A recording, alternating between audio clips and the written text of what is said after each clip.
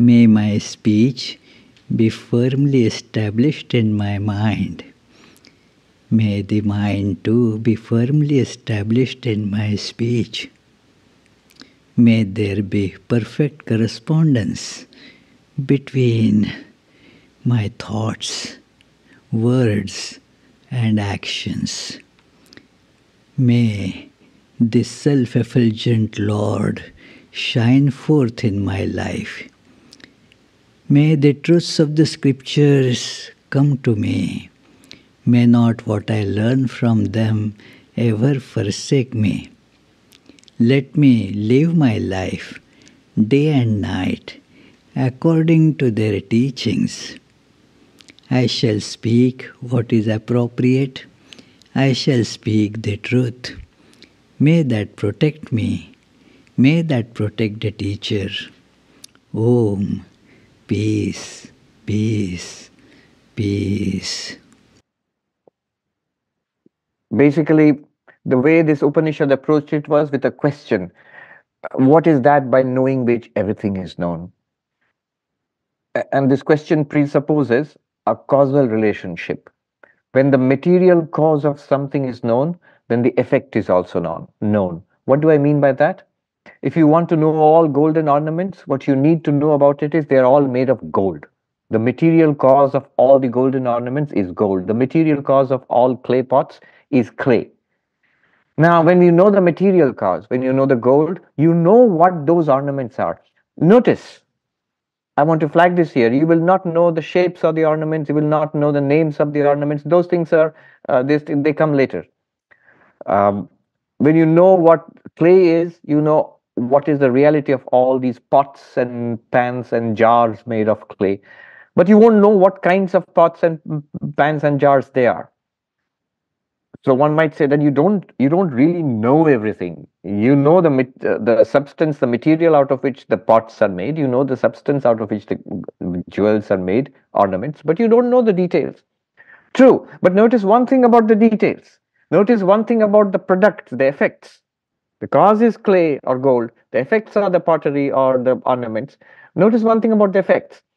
All that, the names, the forms, the details, they're entirely dependent for their existence on the cause. I'll repeat that. All the wonderful varieties of ornaments you can make out of gold, the shapes of those ornaments, the delicate artwork, and the various names you may give to the ornament, necklace, tiara, ring, whatever you may call it. All of that is dependent on the gold. What do you mean dependent on the gold? Dependent in the sense for their existence, for their manifestation. You remove the gold, nothing is left. All your delicate artwork in making an amazing ornament will disappear in a trice if you take the gold away from it. So all of it in one sense is the gold. So in that sense, if you know the reality of all things, the dependent things, the details are afterwards. They are all dependent on that reality. So it is true. In a very vital sense, we do know everything when you know the reality, the substance of everything. I'm using the language substance, but it's not really a substance quality. Philosophically speaking, those who are philosophically trained, it's not in that sense. Just the reality of everything. So the claim here is there is actually one thing which is at the heart of all things. And if you know that one thing, you know all things. And then the question will arise, all right, so what is that one thing? What is this Brahman, which is that the reality of all things? And how do you know it? And the answer is interesting. You have to know it within yourself first. You are amidst all things. There are many, many things in the universe, and you are there also. We are all there. You have to find that reality, Brahman, within yourself. We have to find it out what we are in reality. Then we will find Brahman, because after all, it's the reality of everything, so it must be my reality. And when I find that Brahman, I will discover, to my amazement, I know everything. Because that Brahman is not only my Atman, the very essence of what I am, the truth about myself, it's the truth about the whole universe. So by knowing yourself, you know everything. What was the question? What is that by knowing which I know everything? And the answer was, And of course, he talked about two kinds of knowledge, the higher knowledge, the lower knowledge. The higher knowledge is the knowledge of Brahman, the lower knowledge is all kinds of knowledge. Higher knowledge is the knowledge of the cause, the lower knowledge is the knowledge of the effect. The higher knowledge is taught in the Jnana knowledge section of the Vedas. The lower knowledge is the ritualistic portion taught in the Karma Kanda of the Vedas, and so on. All of this we saw. But the claim was that there is this one reality by knowing which you can know everything. And that reality is Brahman. The word used often in this Upanishad was Akshara, the imperishable. Pointing to an interesting thing, that ultimate reality does not perish, does not come into being, does not go out of being. But all the effects, everything that is produced or appears from it, manifested from it, they all share that impermanence. They come into being and they seem to last for a while and then they go out of being. So the Akshara. Now, by knowing this Akshara, you know everything. That would be the answer to your question. But then this leads to a further question. How do you know the Akshara? You investigate yourself. You ask the question, who am I or what am I? Am I this body? Am I this mind? Or is this something beyond? And we find that there is something beyond. There is this one thing called consciousness, which is revealed when we investigate ourselves. Just by the way, I was listening to talk by one of my favorite physicists, Sean Carroll, as good a materialist reductionist as you can ever have, but a very nice guy. And in a debate with somebody somewhere,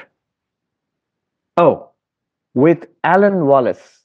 Alan Wallace is a very well-known Buddhist teacher and an academician. He is thoroughly well-trained in Tibetan Buddhism, is a noted academic, and has written many books. I wonder if Rick has interviewed him. Not yet. Not I yet. have feelers out. He's always going on long retreats, and but I'm working on him. Good, and I also good. listened to that debate. I'm interested to see what you're going to say about that. Right. I haven't heard the whole thing yet, but I was listening. For example, Sean Carroll puts forth the materialist picture very cogently and clearly. So there he says that knowledge has different layers.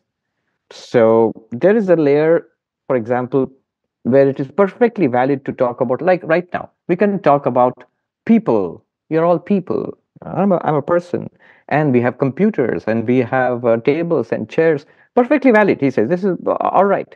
But there's another level at which we can talk about, and another level at which we can talk about politics, about art and society. And another level of knowledge at which we can talk about atoms and protons and neutrons and electrons and quarks. So at the most fundamental level of physical reality, we can talk about that. Now, the claim he makes is that we as scientists, I mean Sean Carroll and others as scientists, especially physicists and cosmologists, particle scientists and cosmologists, we do not claim to understand everything about everything. We do not claim to understand everything about, say, politics or art. We do not. We know very little about it. However, he says we have a fairly clear picture of what this physical universe is at its most fundamental level, at the level of electrons and protons and neutrons and quarks and so forth.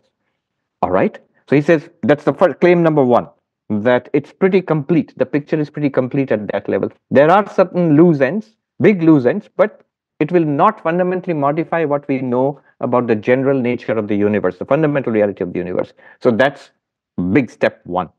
Now, the second big claim he makes here, so far, everybody should be fine with it. But what follows from this is devastating. He says, second thing which follows from this is, since we know the physical reality pretty thoroughly, we can claim now next that certain things are not possible. For example, you do not exist after death. So that's a whammy. Because we know the nature of physical reality. So we know the nature of your bodies. And when the bodies die, we know nothing is carried over to some other existence. There is no transference of any kind of energy or particles to anything else. So clearly, that's the end. So there are huge consequences of this worldview for something like religion, for example. So, of course, Alan Wallace responded to it from a Buddhist perspective. But right there, if I were there, what I would have said is, notice Sean's language. What Sean says, I know that there is nothing left over when a person dies, except the dead matter of the body. I would have said, look at the language you're using. I know. In your knowledge. What is this knowledge? So you're already assuming then what knowledge is, consciousness is, awareness is reducible to electrons, protons, neutrons. And at that point, Sean would have to admit, yes, I am assuming the brain, which is made of electrons, protons, neutrons, and other even more fundamental particles, is all that you need to explain consciousness. And this is where we differ, greatly so. And this is where there is a very serious jump, what is called an explanatory gap, which even Sean will have to admit. They'll have to admit that we don't know, we have literally no clue how the brain is supposed to produce consciousness. This is where the hard problem of consciousness comes in.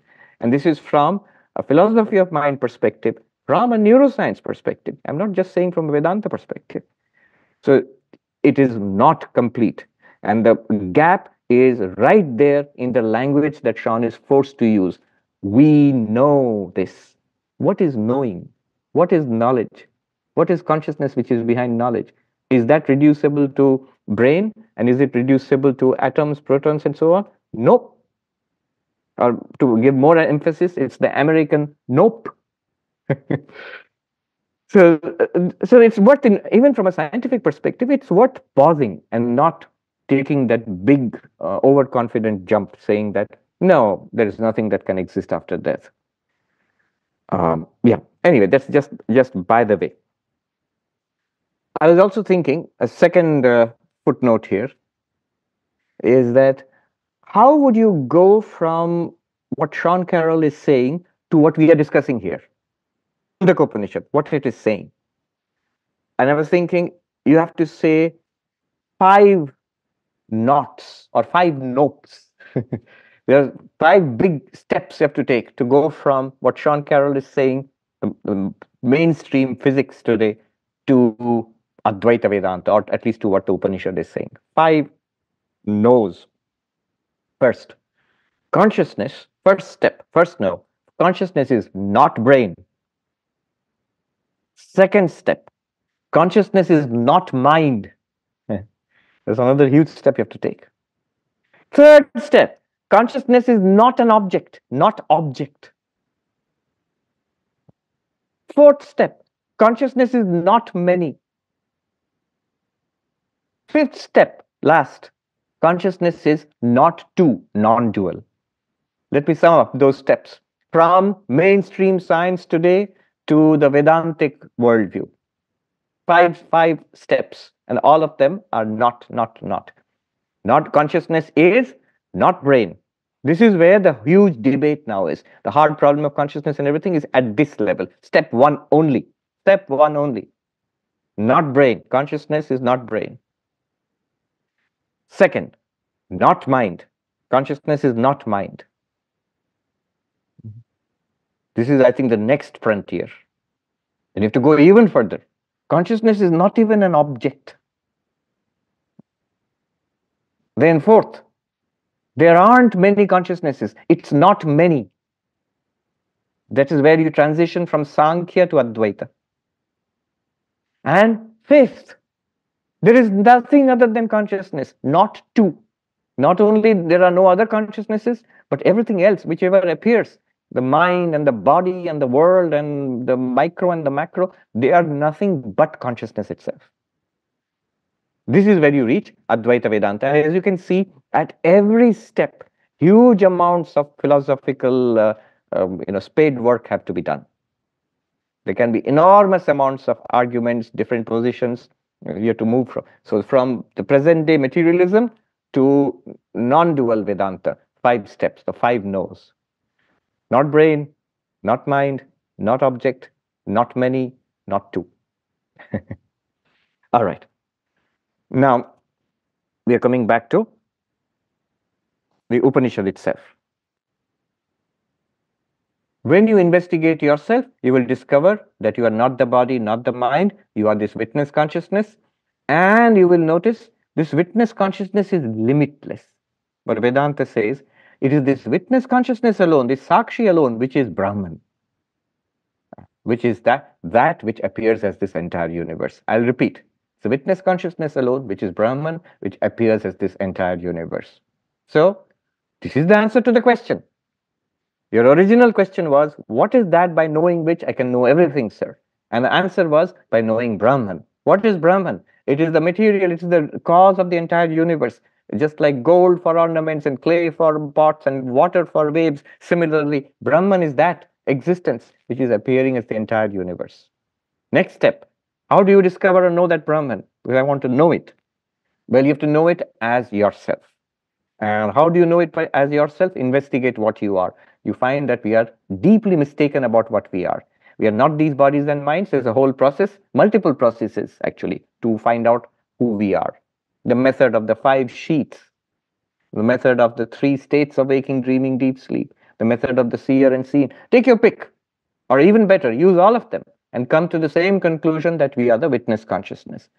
And then you take the further step that this witness consciousness is the reality of the entire universe. When you realize that it is the reality of the entire universe, then it is Brahman. By knowing yourself as this witness consciousness, you have known that by knowing which the entire universe is known. That which is your Atman, that which is my Atman, is the Atman, the self, the reality of everything in the universe. This is the meaning of you are Brahman, or Aham Brahmasmi. And this fully answers the original question. And also we see what happens when you realize it. We saw the powerful mantra, one of these exalted, extraordinary mantras which we saw last time. Vidyate Hridaya Granthi. All the knots of the heart are cut asunder. Chidyante Sarva Samshaya. All doubts disappear. Like the blazing light of the sun, no shadow can remain. There's no further doubt about it. The enlightened one can never be confused. It is like the indisputable brilliance of the sun. And then Kshiyante chasya karmani, your problems are solved forever. Those karmas which were producing a stream of limited embodiments life after life, they're burnt forever. They're not going to produce bondage anymore. You realize you're eternally ever free. Tasmin drishte paravare. When you realize that as the transcendent, beyond cause and effect, beyond name and form, Nirguna Brahman, I am that. And the immanent, the same Nirguna Brahman is also the Saguna Brahman which is appearing as the entire universe. When you realize this, you're free. So that was the powerful verse which we read earlier, the 8th verse, 8th mantra.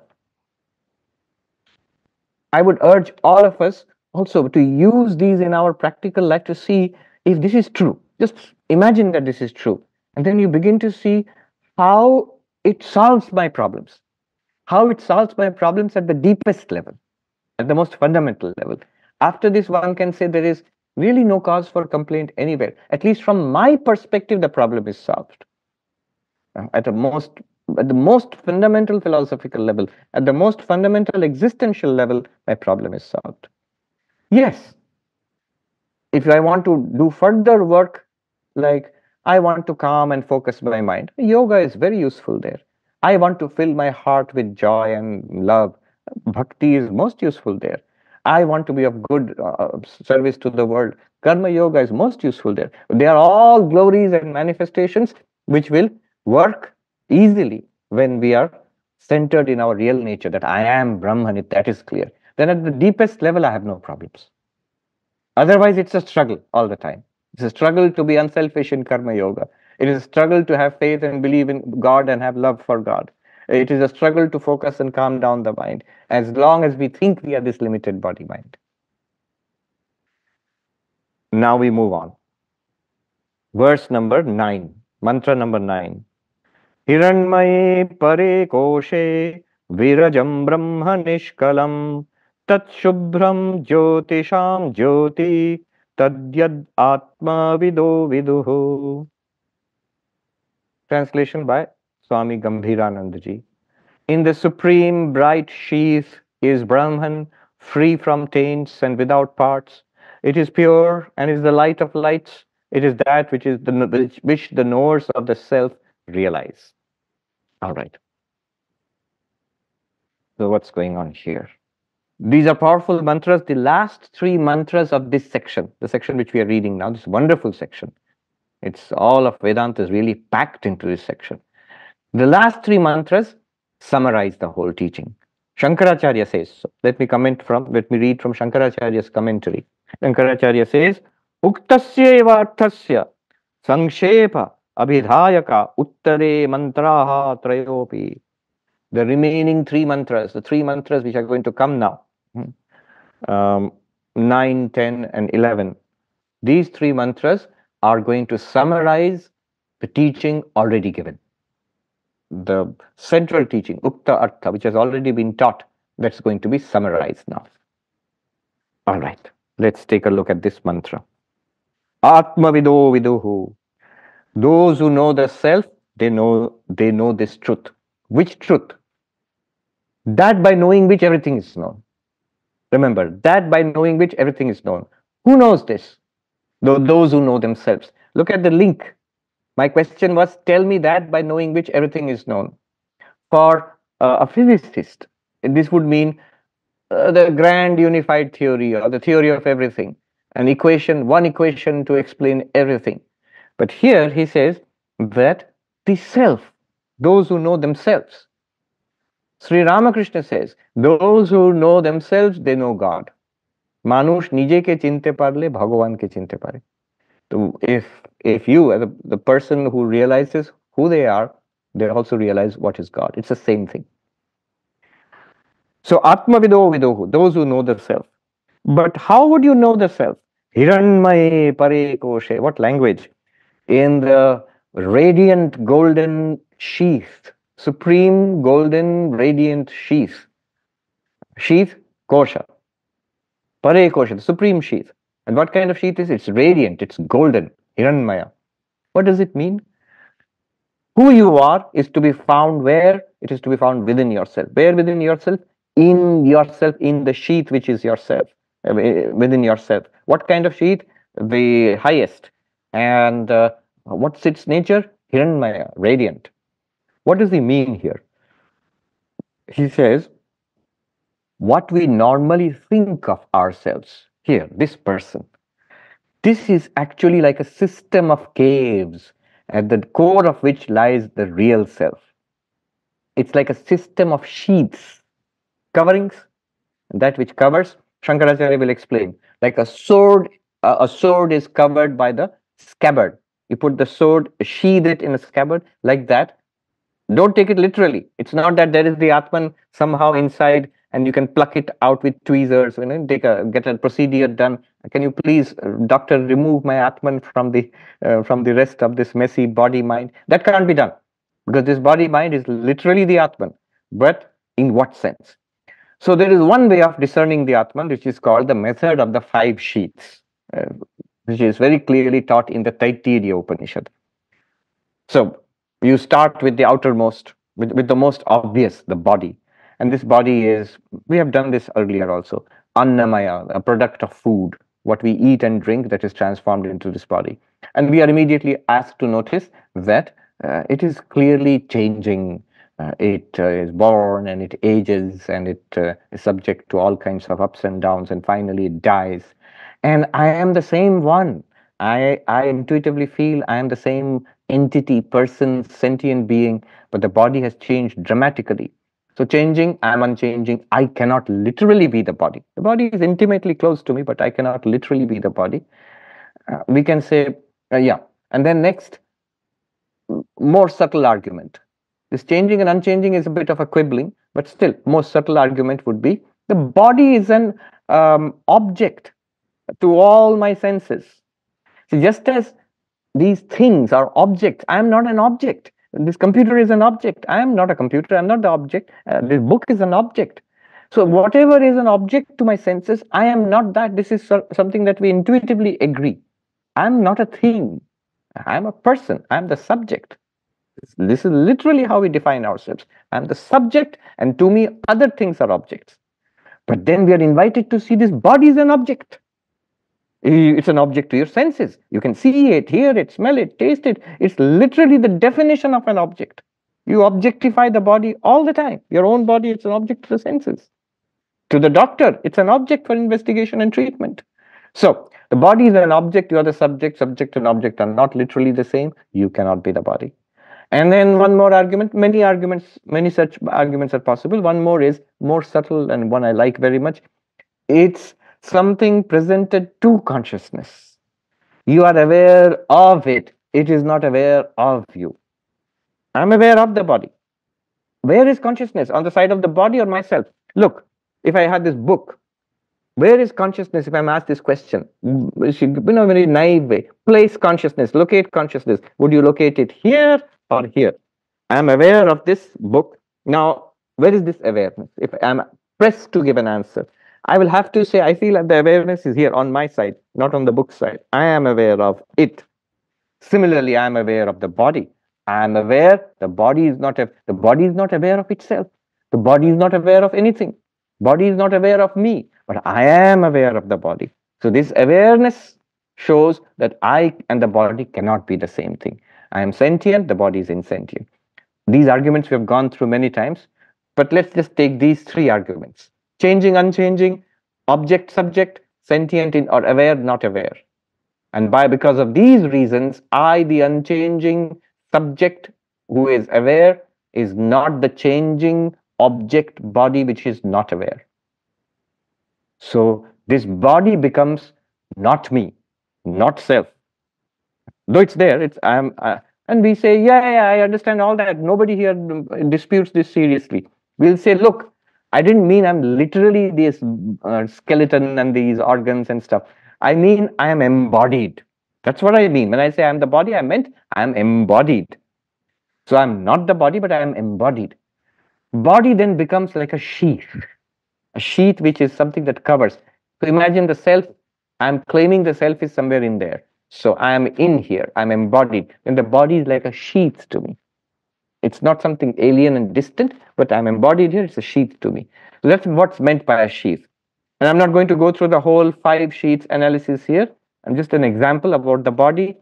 From the body, you go to the next, phenomenologically the most present, that which comes up in your awareness. If you want to make it more subtle, look at your body.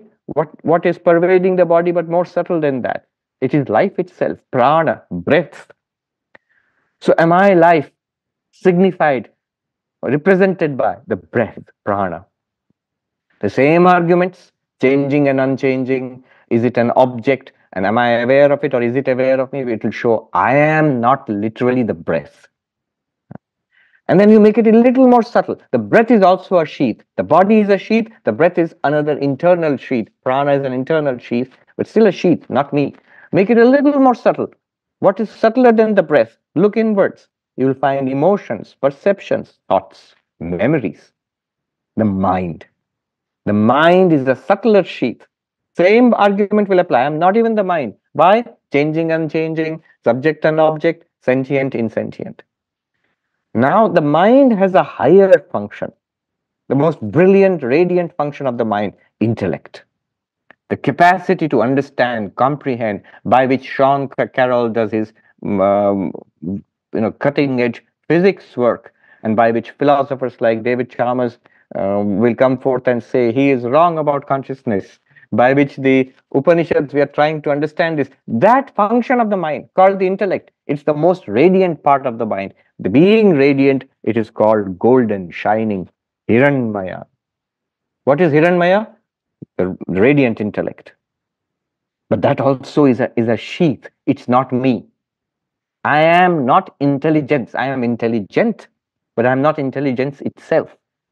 It's also like a very abstract kind of covering for me. Why? Apply the same arguments, changing and unchanging. Does our understanding change? Of course it does. It's better. That's how science and everything progresses, because our understanding changes. Then am I the same person who moved from not understanding to understanding, from ignorance to knowledge? Yes, I better be. That's how we learn. In that case, I am the same one. the understanding changed from ignorance to knowledge. Therefore, understanding is subject to change, but I did not change. Changing, unchanging cannot be the same thing. Otherwise, I wouldn't have been able to claim I was ignorant. Now I know. Then that I must be the same. Then subject and object. Even the intellect is an object. Then sentient and insentient. Even the intellect is not aware. By the way, the mind and the intellect seem to be aware. In fact, the only things that seem to be aware to us, if we look inside ourselves, are the mind and the intellect. Why do they seem aware? The next mantra will tell us. But by themselves, they are not aware. They borrow their awareness from you.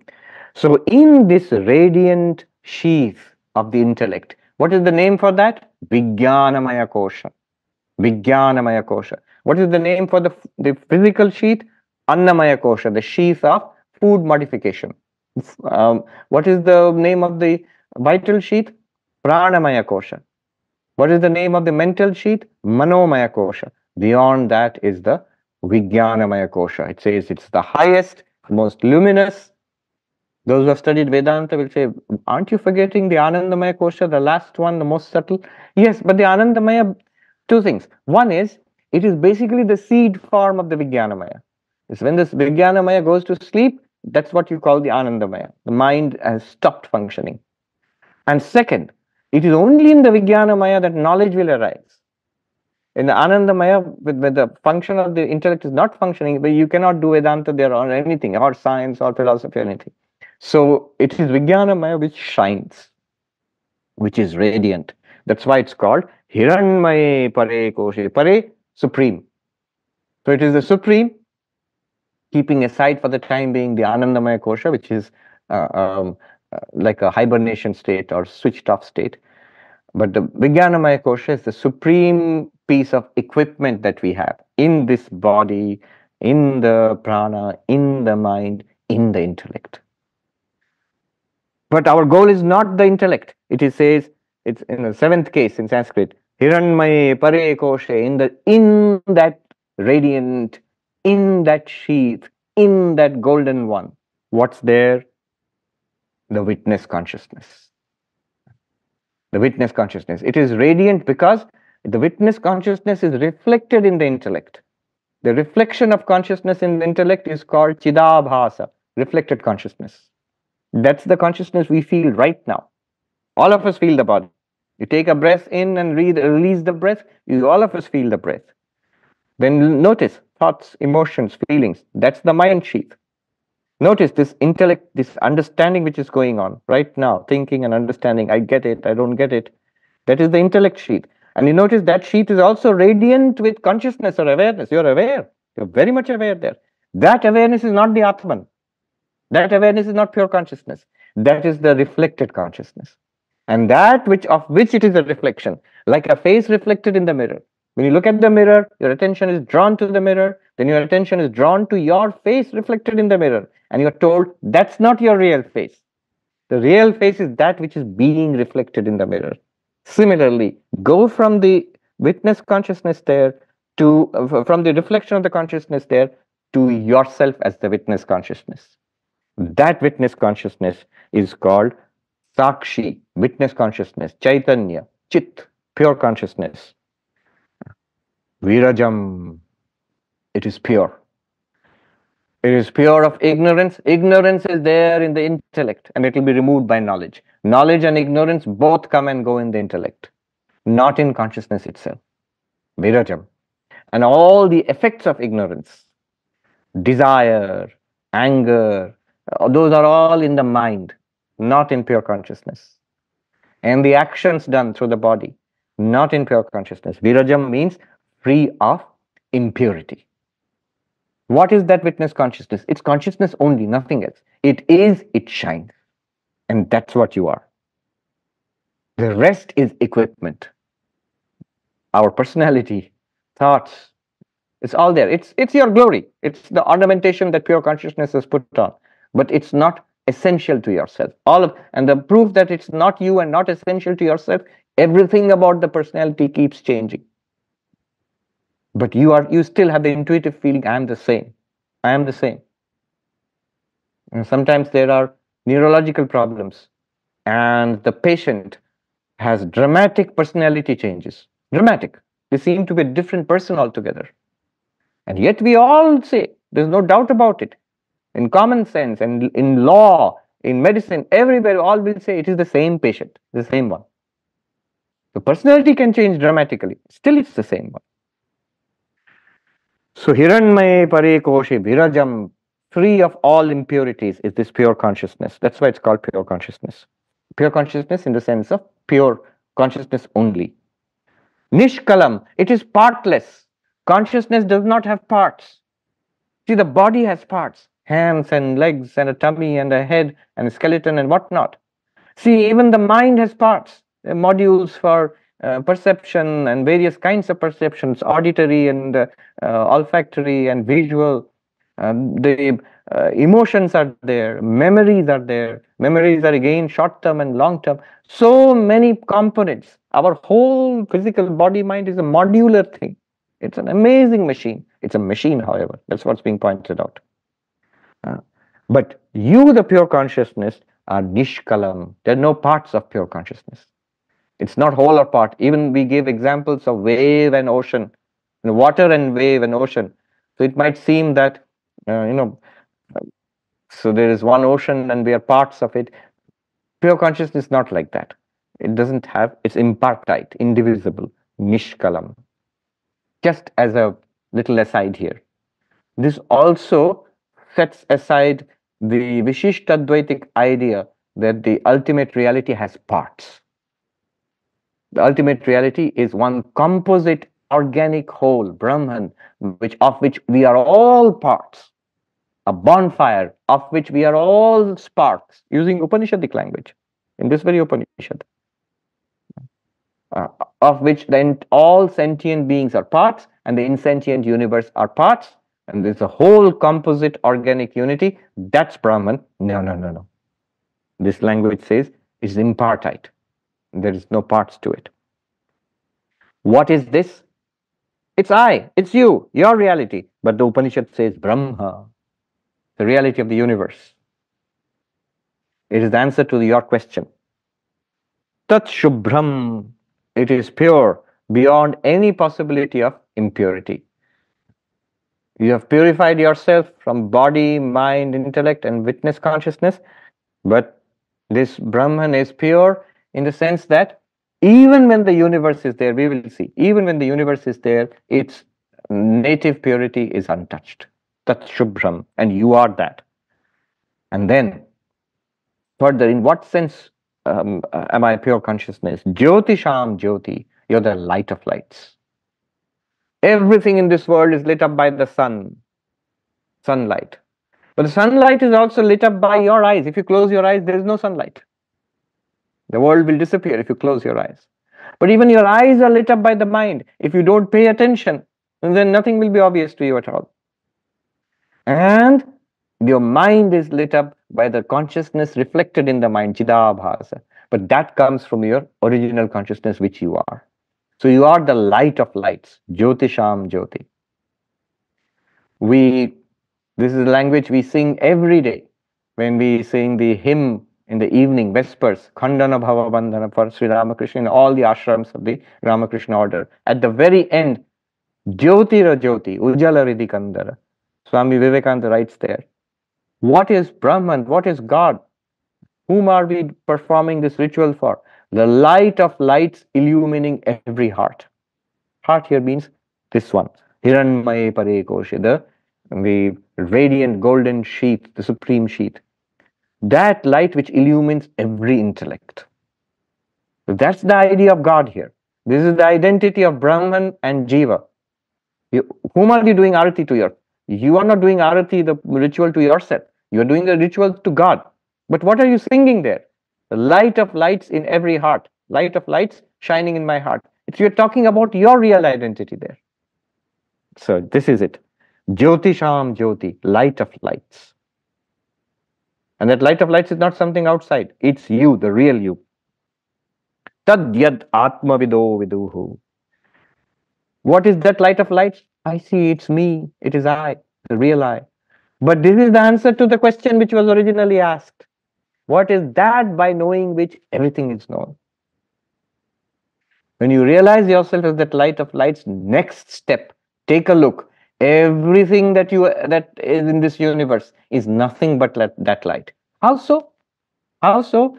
Didn't we just separate ourselves from, I'm not the body, not the prana, not the mind, not the intellect, I am the witness consciousness. So we have separated ourselves.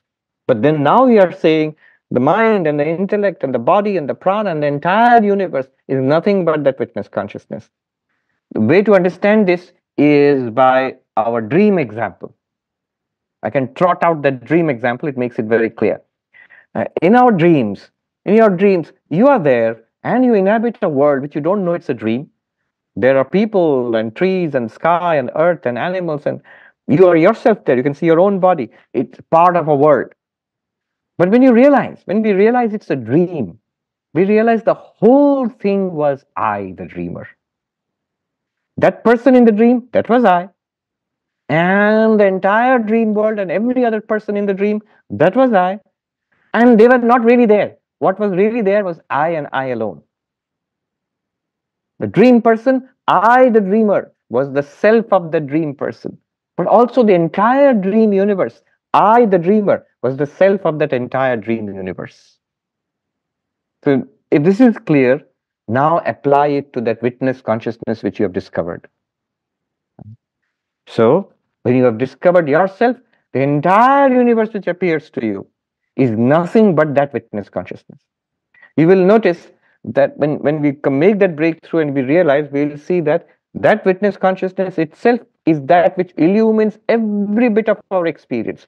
Not only illumines, it is that which gives existence to everything that we experience. In fact, it is the only existence that there is. It is like the dreamer in the dream. It's like the clay in the pottery. It's like the gold in the ornaments or the water in the waves. Every bit of the waves has no existence apart from the water, just the water itself. Every bit of the ornament is just the gold itself. Everything in your dream is just you yourself, though it looks like an object to you. Similarly, everything in this waking experience, in every experience, waking, dreaming, deep sleep, is just that self, that Atman, that pure consciousness itself. It illumines, it lends existence. In Sanskrit, they put it very easily, satta spurti. Satta, the borrowed existence. Spurti, the illumination. All of that comes from you. Apply it to yourself, this mantra. What am I? Hiranmaye koshe. My real nature is shining in that golden sheath, the highest sheath, golden sheath in the intellect. Virajam Brahma. I am Virajam. I am ever pure. Nishkalam. I am partless. Then I cannot be the body. The body has so many parts. I cannot be the mind. The mind has so many components. Tat Shubhram. I am permanently, eternally pure. As what? I am the light of lights. Jyoti Sham Jyoti. I am that which I have realized myself as that pure consciousness. This is the answer to the question, what is that by knowing which everything is known? You know, I can put it this way, in a very simple way, that the answer in Advaita Vedanta is basically just these two words, infinite consciousness. Infinite consciousness. First, realize the nature of consciousness, that I am not the body, not the mind, I am the witness consciousness of everything. Realize that first. Second, notice that it is limitless. There is nothing other than consciousness.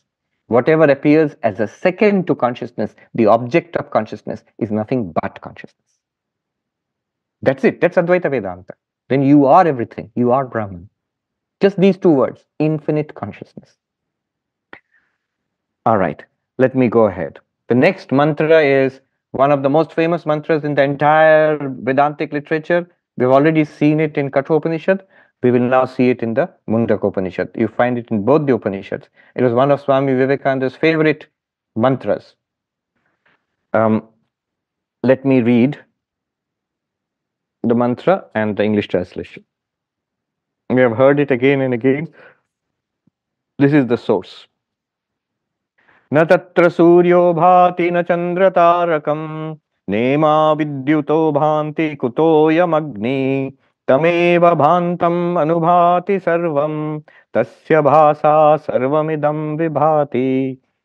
The sun does not illuminate, nor the moon, nor the stars, nor do these flashes of lightning shine there. How can this fire do so? Everything shines according as that shines by its light, or literally his light. All this shines diversely. All this shines diversely. Natatra suryo bhati. So the sun cannot illumine that Atman. What's going on here? Two things. That phrase, the light of lights, is being elucidated here. What is the nature of pure consciousness is being pointed out here. Second, how to know that? That's also being pointed out here. It was said in the earlier mantra, this Brahman is what the knowers of the self realize. That means, in order to know the answer to the original question, what is that by knowing which everything is known? Answer, Brahman. How do I know Brahman? You have to know yourself. Oh, the Atman, the self, I have to know pure consciousness. Good. The next question will be, how do I know myself as pure consciousness? How do I know that light of lights? Answer, of course, you cannot know it as you normally understand knowing, but that is now being explained here. What would it mean to know yourself as pure consciousness? Na tatra suryo bhati. So how would I know pure consciousness? Is there a light which can illumine? Can I switch on can sunlight illuminate, or can I know it by the moonlight and so on? No, none of these material lights can illumine the self. None of them can illumine pure consciousness. This has a reference to another ancient way of teaching. In the Brihadaranyaka Upanishad, it is asked, teacher asked the students, what is that light which in daytime, by which men see and go out of, go forth from their home, and they work and they come back, they transact and they come back? The student says, sir, it's the light of the sun. When the sun has set, then what is the light by which men can see and go forth from their home and they transact and they come back? Why, sir? That is the light of the moon. When the moon has set, when there's no moon, maybe new moon there is no moon in the sky, absolutely dark. What is that light by which men can transact and see and go forth and come back? Why, sir? You can say it's light of the fire. He said light of the fire. You can add light of the stars or maybe lightning, though that's not dependable. But light of the fire. Why? You can light a fire. When the fire is put out, when the fire is doused, what is that light? So finally he'll go on. Beyond that is imagine it's completely dark. No sunlight, no electric light, no fire, nothing. How do you know when somebody is there? And the student says, by the light of the voice. The speech is that light. You say, I am here. Are you there? It's so dark, I can't see you. Yes, I am here. By voice, Voice is your light. When the voice has fallen silent and so on. So finally, how does a person know? For example, how would you know you are there? The mind. When you go further, finally you come to consciousness. It is that light within the mind which illumines everything. That light, what is the definition of a light? A light is that which illumines everything else, which is not evident without a light. So the room is dark, full of objects. Nothing can be seen without a light. When I switch on the light, I can see everything, number one. And number two, to see the light itself, I don't need another light. To see the light itself, I don't need another light. To see any object, I need light. But to see the light, I don't need another light. So what's the light? That which reveals itself and reveals everything else. The non-luminous objects are revealed by the luminous objects, and the luminous entities don't need other luminous entities. So a light is which is self-revealing and reveals others, reveals itself and reveals others. That's the definition of a light. So obviously the sun is the most spectacular of lights. And when the sun is not available, it's the moon or the stars or brilliant flashes of lightning, vidyuta. And if nothing else, our mere mortal fire, the little fire you can light the lamp. I am Agnihi, this little fire which we have, which we poor human beings light. These are lights. They reveal themselves and they reveal other objects.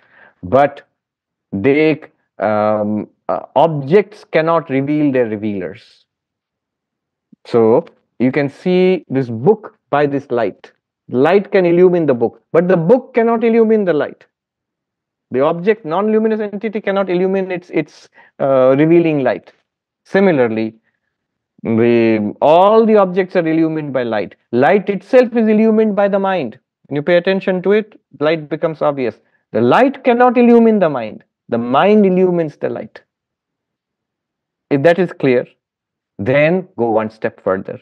It is you, the consciousness, who illumines the mind. Mind does not illumine consciousness. I'll repeat.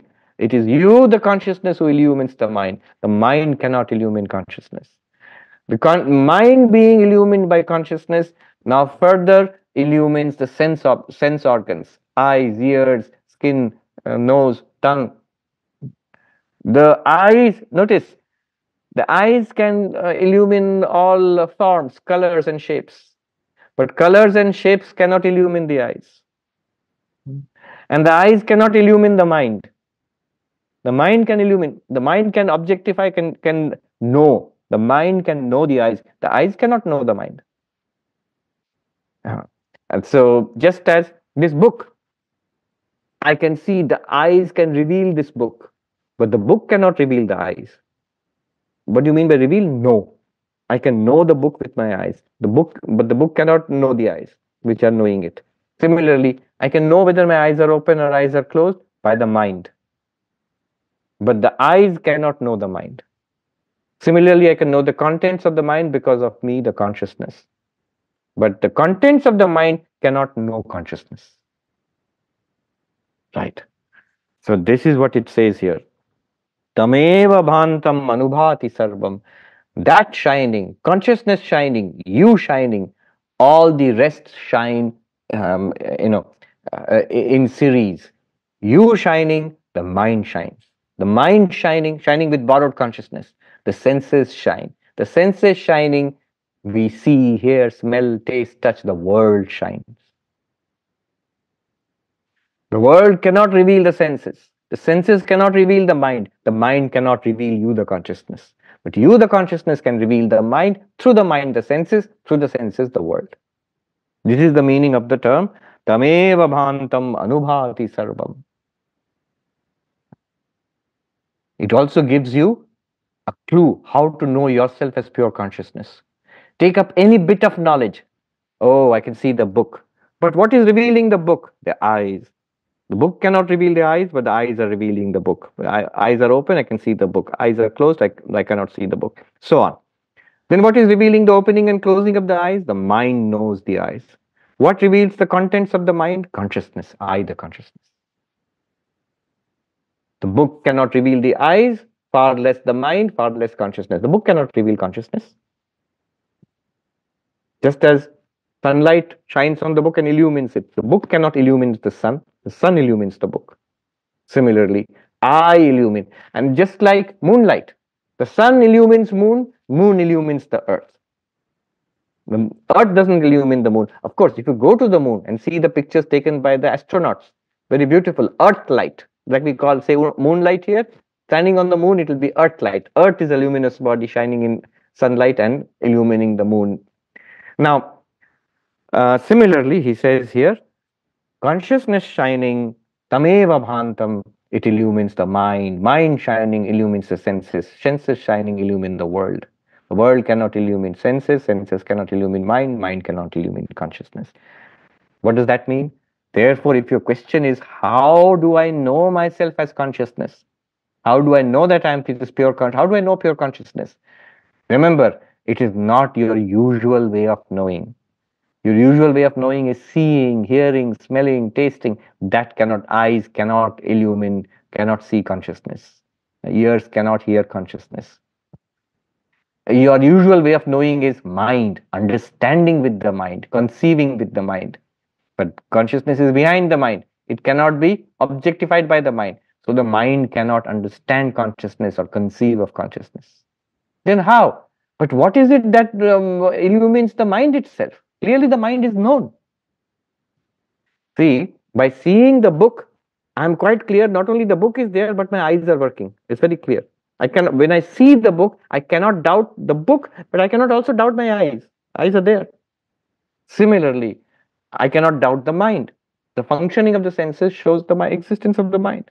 The functioning of the mind shows the experience of mind and senses in the world shows me that I am consciousness. In that sense, you can find out that you are pure consciousness by turning inwards.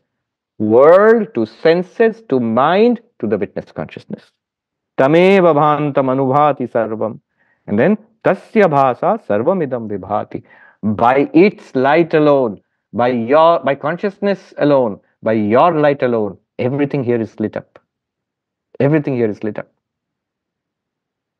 That is why, going back to what Sean Carroll said, I know that there can be nothing left over after death. We'll catch him there. How do you know? What is that know? You shining, you know all these things about physics and the world. But what is that shining itself? Is it reducible to the brain? And he will have to say it's reducible to the brain. And that is what is the big question now. Not our question. It's a question in science. It's a question in neuroscience. It's a question in the philosophy of mind.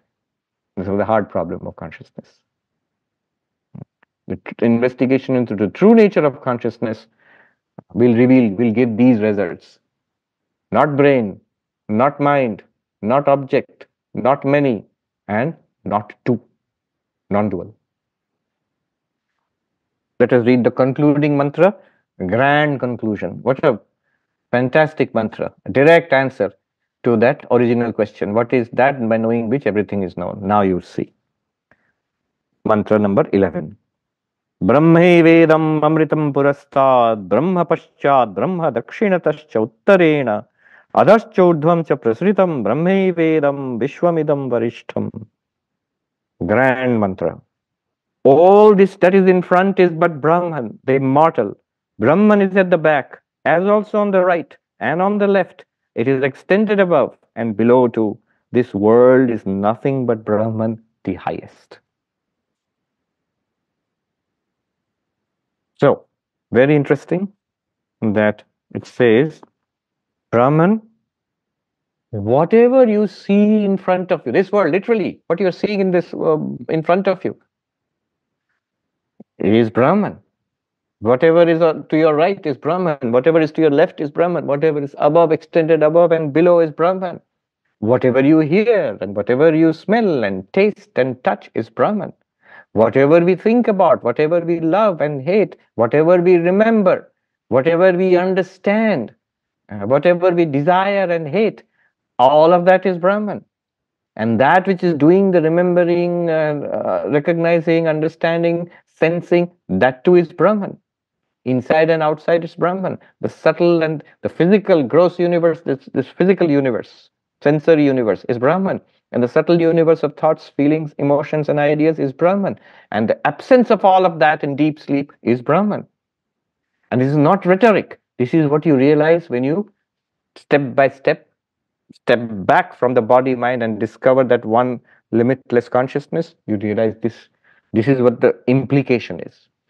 Shankaracharya says here that Yad Jyotisham Jyoti Brahma Tadeva Satyam Sarvam Tad Vikaram Sarvam. That means that light of lights, that consciousness which you have discovered, that is the infinite Brahman. Whatever else you see here, the operative word is else. What is all this in front of me, behind me, above me, below me, physically and mentally, inside me? What are all those? They are like the dream. In the dream, when you're watching the dream, it all seems separate from you. But when you wake up, we all have to admit, whatever appeared as object in the dream, all places, all happenings, all people, animals, sky, earth, and river, all of it is nothing but I, the dreamer. The dreaming mind appeared as this world. It appeared as a world, it appeared as persons, it appeared as myself in the dream, including my mind in the dream. The subtle world in the dream and the so-called physical world in the dream was all nothing but the dreaming mind. And that's the example. extend that example to understand what it means when you discover that I am the witness consciousness. That witness consciousness itself appears to you with clothed in name and form. Vikaram means with name and form. It appears as this external, seemingly other, separate from you. But this you, it means witness consciousness. It does not mean you, the body. When we think of ourselves as the body, certainly the other bodies are outside my body. Certainly there is a vast universe outside my body. And he says, Brahma Varishtham. This is the, Shankaracharya says, Paramartha Satyam, the absolute truth. What we are talking about here is the absolute truth. Just like Sean Carroll said, I was just thinking, Vedanta will also say there are layers of truth. And it's perfectly all right to say, I am a tiny part of the universe, but then you're talking of yourself as a body. I am a suffering individual, then you're talking of yourself as a sentient being. And that's perfectly valid. But deeper than that, we know enough now. I'm just literally using Sean Carroll's words. We know enough now based on the Upanishads to say what we truly are is this limitless existence consciousness, bliss, or this limitless consciousness. And therefore we can say with certainty, again, literally using Sean Carroll's words, we can say at a certain level of meaning, layer of reality, all of science is valid and the scientific endeavor is valid and worthwhile. We will know newer and newer things and all useful things at the transactional level of reality. But beyond the transactional level of reality, all of those things we'll discover will be the clay of newer kinds of pottery, will be the gold of newer kinds of ornaments. Of everything that will be discovered and understood, you will also notice it's nothing but you, that innermost consciousness appearing in those ways. The ways in which they are appearing, you can investigate them.